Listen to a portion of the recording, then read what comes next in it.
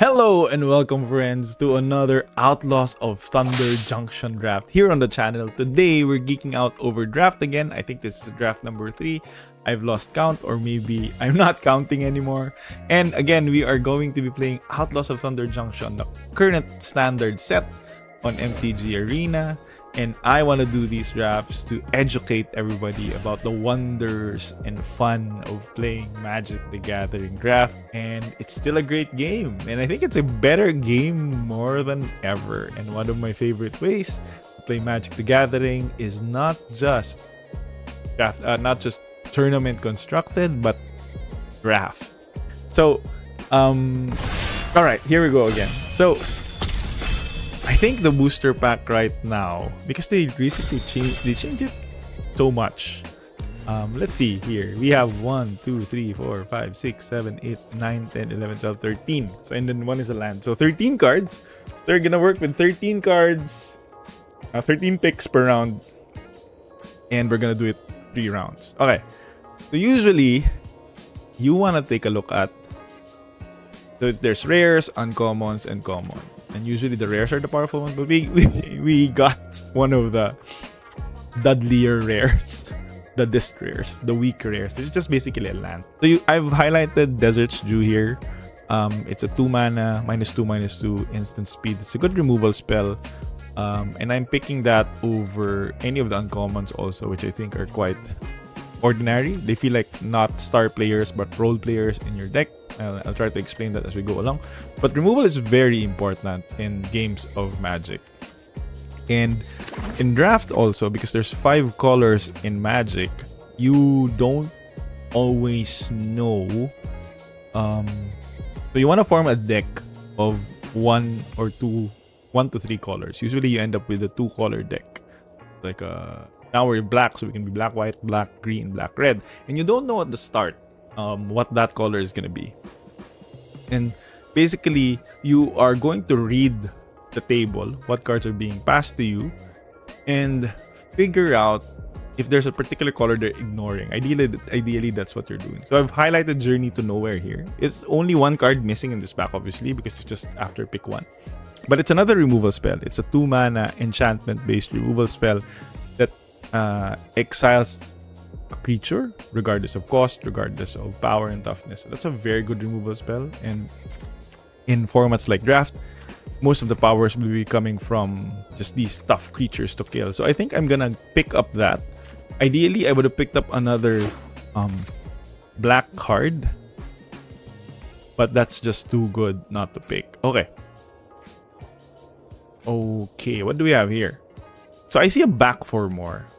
Back for More is a green-black 4 colorless instant effect that returns target creature from your graveyard to the battlefield, and then it fights up to 1 target creature. So it's 6 mana, but the play pattern is actually very good because you can do at instant speed when your opponent attacks, bring back a creature from the graveyard, make it a blocker, fight another creature, things like that. So you can interact with multiple creatures and blow out huge boards in the game.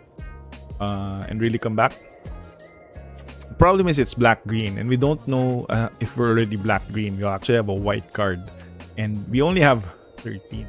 So 13 times 39 picks, right? Or was it 12? I said 13 picks. And okay, and dang, these are both good cards. So one of the things I like to do is check the this website, 17 lands, which sort of yeah, I agree actually. So it's telling me that Vault Plunderer has a better game in hand win rate than Stubborn Burrowfiend. Okay, and game in hand win rate is, you know, how much the players who have this in their hand go on to win the game. Where was I? So we're just trying to navigate which color we want to be in. I'm gonna pick up the Vault Plunderer here over the Stubborn Burrowfiend. I think Burrowfiend is pretty good, but I already have a Desert's Dew. Wow. Are we going for this? Reanimate. It's basically a a way to bring back a creature from your graveyard for 1 mana. And there are some ways to put things in your graveyard here. We should have picked up the Burrow Fiend. So the Burrow Fiend puts things in the graveyard. We could have done a reanimate turn. That is lost. I went for the more generically powerful card, which is Vault Plunder. It's a creature that come in as a 3/1 and then draws you a card. Pretty good because you don't run out of gas in games of limited. I'm just gonna pick up the reanimate. It feels like black is open, and I feel like we can block black. I'm gonna pick up the Gulch here over the Rise of the Worms. There's also a Slick Shot Lockpicker. Huh. I might have to pick up the Slick Shot Lockpicker actually. This is very late. This is a very good blue card in the format. It's basically another effect that interacts with your graveyard. Lets you reuse a card that as not a card, instant or sorcery, maybe a removal spell, a Desert's Dew, do it again. This is really good. It's like a star player type of card in most decks. I'm gonna pick it up. I'm a bit confused about this table right now. So as I said at the start, you're trying to read the table because ideally the cards are equally distributed, the colors are equally distributed, and we haven't seen any red cards that I'm excited to pick. So I have a feeling the people to our right are in red, but we have seen a lot of green and then a smattering of white, blue, things like that. So I'm gonna continue picking the black cards, hoping to understand what this table wants us to be doing. So this has been an interesting draft so far because I'm getting past at the tail end of the draft, pick 8. Not bad cards. It's very rare to see bad cards now in the format, but not bombs and star players. Just a lot of these meh, you can do without kind of cards. I'm sort of wow, okay. I'm sort of so these 2 cards are interesting to me. If I feel like I'm gonna be more graveyard based and prime based, I want this. If I'm more generally just a general, I think I'm gonna pick this up. I think just to keep on blocking black because this is just generally okay, I guess. Also, if you're splashy, this is also okay. Dang. Okay, so pick 10 or pick 9 it means because there's 8 players in the table, means that was pack before that was my original pack. It went around the table. There was still a Forsaken Miner here. This pack of cards, this 5 cards, also went around the table. Nobody wanted to take the fall. I really like this. It's a 1 mana interaction spell that replaces itself, draws a card. And I have a feeling the table, as you can see as per the leftover cards, there's blue, there's black. So the table is blocking green, they're blocking blue, they're blocking red and white. Blue maybe not. So we will use that to our advantage. So there's this concept in draft wherein if you draft according to what's open, and obviously what everybody else is ignoring here is the blue and black cards. And our plan now is to sort of try to maneuver around the cards being passed to us and make sure we have the best blue and black cards. Alright, what is this? Vraska the Silencer. Whenever down to your fully controls dies, you may pay 1 if you do. Wow, that seems pretty good. I want to see the win rate of it. Is it good? Vraska the Silencer. Pretty hard to use, I would say. I'm not convinced it's good, actually. It seems very... I've still got the Honest Rutstein as the card. I'm not convinced it's a good card. I'm gonna pick up Honest Rutstein One, there's no good blue and black card, unfortunately, that we opened. This is just a very good black-green card. We do have the back for more already. So, if ever, I might end up trying to splash green as my third color in this deck. Okay, it's online, guys. We can do Spinewood's Armadillo into Reanimate combo. So the combo is, you can, what is this? Mind Break Trap. Costume or something, pay 0. Yeah, that's fine.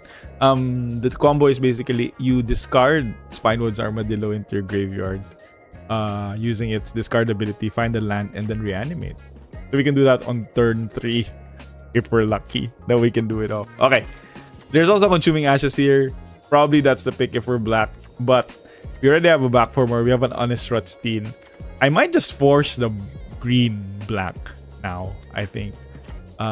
Even though the table has been more of, so we're gonna be either green blue or green black, and then let's see. Ooh, another one, I know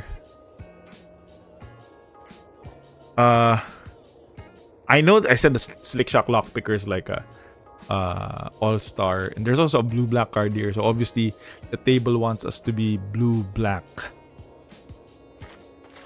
So let's see what happens if we remove the blue and we just keep on playing our black cards. It's still not bad, to be honest. So these are our spells in black. These are our creatures. This is white. Probably not going to play it. These are removal spell. I don't want to play this for Nizumi Life Link Breaker. It's not bad. It's not bad. And we don't have great spells to copy with the Slick Shock Lockpicker. I'm down for second for the second Honest Rutstein. Now we want things that put things in the graveyard. Let's see. This is black white. I'm gonna pick up this Blooming Marsh. It's not a desert, unfortunately, but and the Spinewood's Armadillo can't even find it. But it's black green, so it's just a really easy card for us to cast. It really helps us cast our cards. That's the third Honest Rutstein. So these like 5 players to our left now, because we're passing to the right, are not black green because either they don't know how good Honest Rutstein is, or they're just not black green. So the power of Honest Rutstein is it comes in, gets a card from the graveyard. Could be our Spinewood's Armadillo that we put in the graveyard, and then we can get it back to our hand, basically an extra resource, and then it also discounts features moving forward. Count me in, man. Okay. We don't need more of these effects. This is the black green archetype. Black green archetype, other role player, star player. It gets a creature from the graveyard back to the battlefield. We already have 3 Honest Rutsteins in the back for more. I'm gonna get the Patient Naturalist. Basically, it mills me 3 cards, gets any lands from the graveyard, and then we create a treasure token. So that's a way for us to fill up our graveyard. So our Honest Rutstein, we can use it for value. Okay, what do we have here? Gonna get the Fake Your Own Death. I want a pylon at some point, but I do want the Fake Your Own Death, because it's sort of a protection spell in this format. There's a lot of removal spells, so imagine faking the death of Spinewood's Armadillo, Honest Rutstein, or Ambush Gigapede. Their enter the battlefield effects happens again. So let's do that. I learned this from other I guess content creators. If you don't have a lot of removal spells, and I really don't like this as a removal spell, you can rely on death touch creatures to sort of be a removal spell and slow down the game. We'll do that. We'll pick up an Ankle Biter here. Let's pick up Boneyard Desecrator. And so I think green is still being contested. but not black-green specifically. We might be the only black-green drafter in the table. I don't like Iron Archway. We don't have a lot of deserts anyway. We're gonna get this. This is an okay card. It's not great. What is happening? What is happening, man? So we might have to play this door key removal spell. I'm just gonna do this. I'm just gonna rare draft. So rares, if you don't know, are worth extra 20 gems if you complete all 4. So let's do that. Full Steam Ahead is a card I probably won't play, but shows the persons to our right that we are serious about not giving them any green or black cards anymore. It will discourage them. And then, I don't know if I'll play this Luxurious Locomotive. I mean, ooh, this is so weird. So excellent. We don't have any 2-drops right now, which is awful. But we have a Raven of Fell Omens. We're not very good in dealing Prime, to be honest. But. So what's okay? We've been. Oh, sorry. This is a much better card. I'm sorry. So we have a Deserts Dew. You only have. I'm really torn between this Outcaster Green for the audio bit. I'm really torn. Oh my god. The Outcaster Green bit is so good.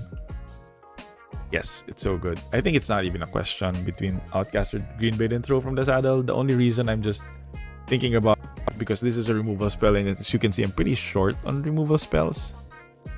But let's play the Outcaster Green Blade, guys. It's just too good. Okay, ooh.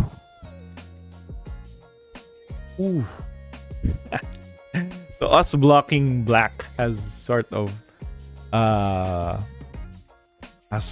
resulted in us getting the benefits, as I said, because nobody else is black in the table. I think they're just giving us these powerful black rares, which is, this is basically a 2-mana removal spell on turn 2 for us, or just board wipe -2/-2. The only problem, I guess, is we have so many creatures which are less than 2 life, and this might end up being worse for us, but I'm gonna pick it up. There's no way I don't pick it up, right? I guess we pick up Blood Hustler here. Noting it's not particularly good in our deck because we don't have a way to deal crime, but let's pick it up. Blood Hustler, over Dance of the Tumbleweeds, Bristlepack Sentry, Skullduggery on this land. Oh wow, okay. Ooh, unfortunate accent over Vault Plunderer, I believe, is the correct play here. Because just really short on interaction, and Accident is just a really good removal spell. Again, we're missing out on another land, another desert that we could use, a Vault Plunderer. Because the nice things about these deserts is they also trigger crime. We're not very good with triggering crime, unfortunately. But I do need the removal spell. Go there. Okay, I'll pick this up. This is another way to get back cards from the graveyard. Unfortunately, we don't have things. Oh wow, hers is pretty good, guys. Huh? Hers is pretty good. But I just think the land is gonna be so much better for my deck. Like, I think I have enough creatures already. Yeah, I'm just gonna get the land, actually. But hers is pretty good. But the only reason I did that is because I want a bit of consistency in my deck. Do I want Rooftop Assassin or the Grizzly? Actually not sure. Might just pick up the Grizzly because it's a bit cheaper. Just cost between these two. I'm just gonna pick up the Grizzly.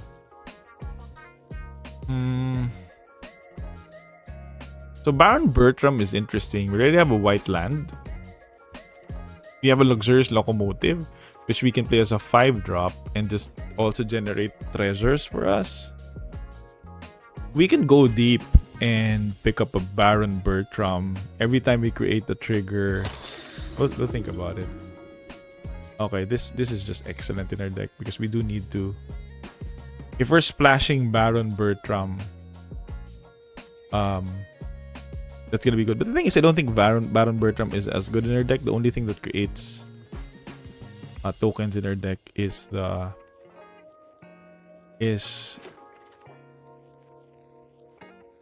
think I'm gonna get the Bucolic Branch. Just as a way to sort of, it's a Scryland. Its other abilities. Look at the top card of it. If it's a mount card, you may reveal it. It's just a way to scry things off the top of your graveyard. Get that? Ooh, this coming back is legitimately amazing. I don't think we're playing the package. Do that, guys. Yeah. And getting deserts also work with the deserts do. Again, we're not super good at. I might have to play this in order to just have ways to deal crime. I don't like playing second buzzard. We already have one buzzard, which is painful enough. Put this to the side. Put this to the side. Okay, so I think we have an interesting deck that will want to use the graveyard a lot because we have a back for more, 3 Honest Rutsteins. So unfortunately, we have a pretty slow deck, I think. Its strength is really at the end game when we can sort of revive these things.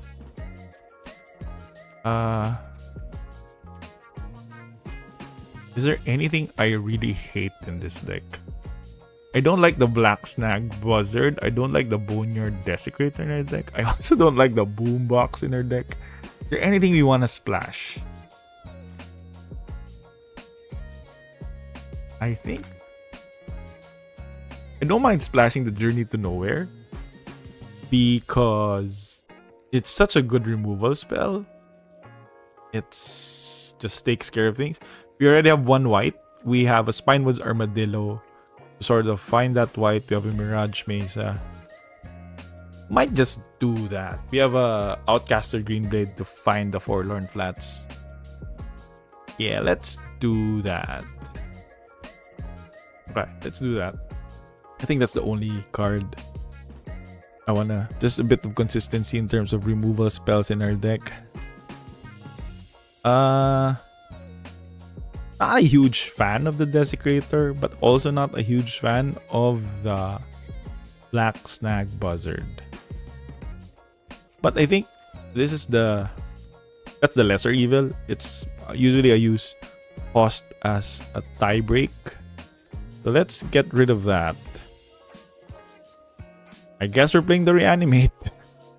We can reanimate Ambush Gigapede, Spinewoods Armadillo, Harvester of Misery. Or what does it do? The cost is we lose life equals its mana. It's not a cheap cost. Let's see if it's worth it, guys. Are we playing Boombox? We might play Boombox. I've seen people play Boombox. I don't think it's great, but are we better off playing Boombox? So if we don't play Boombox, we're probably just supposed to play this. Right? Outlaws. Have a way. Big Outlaws.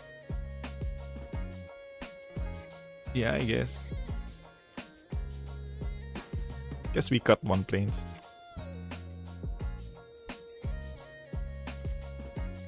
I guess this is it. The more creatures we have, also the Naturalist is a bit better. The Honest Rutstein is a bit better. Alright, I've convinced myself. We're not playing the Boombox. Kinda don't like it. It's such a clunky removal spell. 6 mana. And we don't have ways to ramp anyway. So try this. So we have 1, 2, technically 3, 4, which is Spinewood's Armadillo, Outcaster Green Blades as ways to find. Desert's Dew creates a treasure. Alright. I play 16 lands, guys.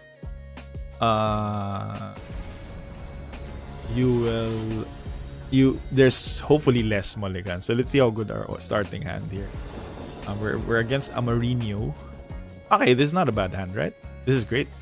We have black, white, and green. This is all our colors, actually. Let's go. Let's go. Okay. Let's start this way. I guess what we want to draw is a 2-drop and nothing much from our opponent, please. It's not a 2-drop, but we can remove something scary from them, instant speed, because we can discard this. So let's go and do that. The opponent did not play anything. They might be playing a counter spell here. Do we play into it? Let's see. They're not playing counter spell. Let's draw a card. Okay. We want second black, I guess, for this, and that's probably what we're gonna look for with our Outcaster Green Blade. Second black. Well, no. Never mind. We found the second black source. Let's attack here. He's probably gonna trade. Yep. No? No trading, my friend? Okay. Let's play Outcaster Green Blade. Find another desert to play out. Let's play out the Bucolic Ranch.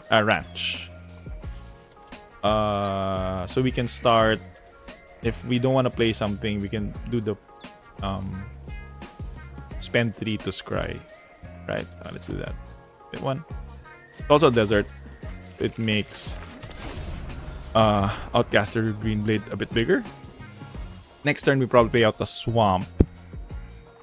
And I think we go Honest Rutstein, Vault Plunderer next turn. So remember, this gives a discount, right? See what the opponent does. So opponent does nothing here. Alright, so let's go ahead and do that. We have a removal spell on Freestrider Commando in case he does that. Attack first. Attack. Get the Honest Rutstein. Make sure we tap the mana correctly. Get back the Vault Plunderer. Vault Plunderer draws us a card again. And gas never ends, fam. And we don't need any more lands. Please stop it. We have a removal spell in hand. Let's go. I might just aim the removal spell at the opponent. Yep. But it does depend. I remember this is 0 mana because it was plotted. Don't know what the opponent's planning here. Let's see. Might be a removal spell also, which is going to be unfortunate. Okay. I guess Green Blade is the thing to kill here. If you want to point a removal spell. Then again, you have a good blocker right now. So you are not necessarily pressured to fire off the removal spell now. You can sort of wait for my... That's great. I have 2 more Honest Rutsteins in the deck. Friend. So that's excellent. Wow! He milled his intimidation campaign. Wow. Why is that, friend? Wow. Oh well, now we can't do... I guess we still can.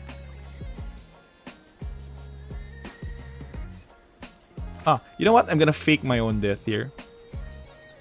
Because, again, their ETB's trigger. Let's do that. That's actually a bit better. And we get to keep our removal spell. You're gonna see the power of fake your own death. Fake our own death. Fire it off. Ooh, Outcaster Green Blade comes back. does its thing again. Did we play a land already? I hope not. But let's go. Oh, we played a land already. What an idiot, Jake. Why did you play a land first? Well, because I'm an idiot. And then I guess we just play out the... Anyway, this is our last desert anyway. But let's see. Let's see.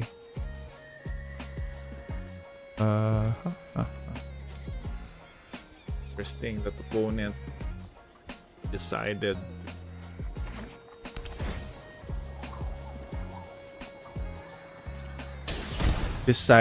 to do something else.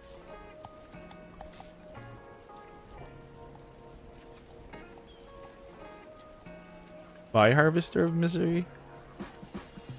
Right. Of course not.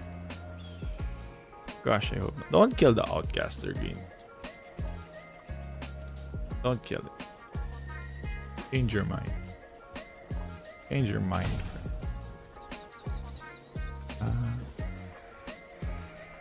Change your mind. So, opponent seems to be a green-black deck splashing intimidation campaign. Okay. Opponent decides to hold up mana, hold up 4 mana.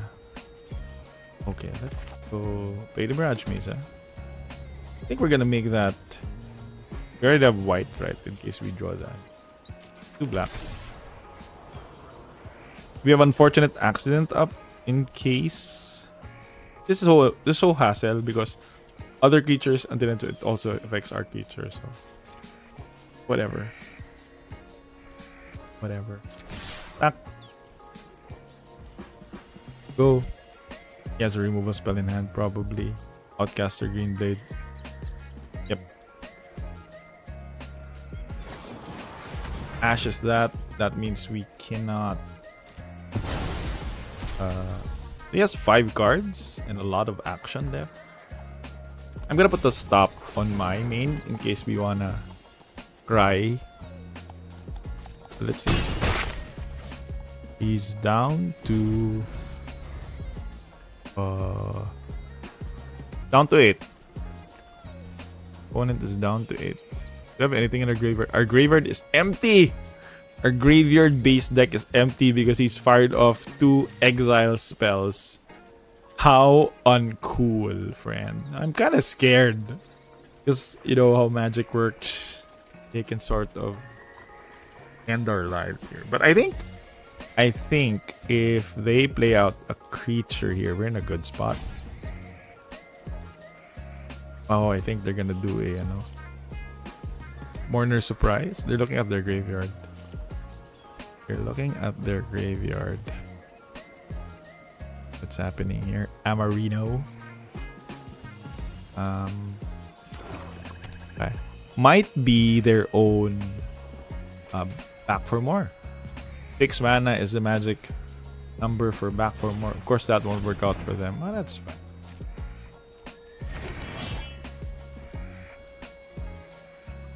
Huh? Okay. Alright.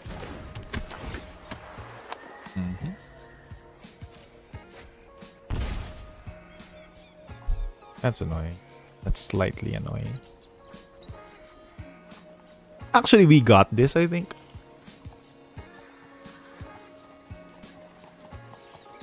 Yeah, I think so. We're gonna unfortunate accident. Gonna trigger the Raven. Yeah, we got this. And we can actually just do this now. Oh, no. We wait for next turn. So we trigger the Raven again. Yeah, we draw. Back for more! It's our own back for more. Main. We don't have anything, but we're about to put our Harvester of Misery in the graveyard. Oh. Yep. He's dead. 5 attack. Dead. Alright. So, you saw the power of the deck that we put together.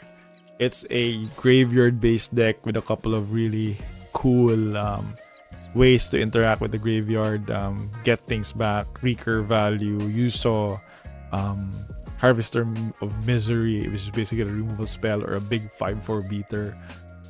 Fake Your Own Death, just to retrigger ETBs of any of these cards, right? Honest Rutstein, Outcaster Greenblade, Vault Plunderer, things like that, and they just redraw you cards. We were 22 deep in our deck. I don't know why is our opponent, how did they draw cards? Anyway, great game. I hope you enjoyed that. Thank you for watching and geeking out with me on Magic Draft. I hope you are more interested in play Magic the Gathering. If you have any questions, feel free to comment down below. If you enjoyed this, like and subscribe. And I hope you have a good rest of your day. Thanks, guys.